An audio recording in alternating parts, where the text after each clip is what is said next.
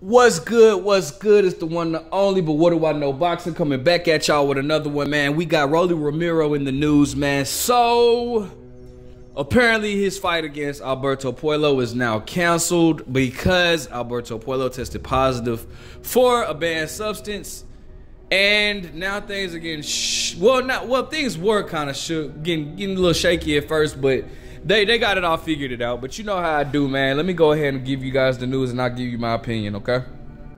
So, shout out to SB Nation. It says Alberto Puello fails drug test, Rolando Romero fight canceled. But they actually have a replacement for it, dude. I don't know if they're gonna speak on that, but the fight is gonna continue. He's just not fighting Puello.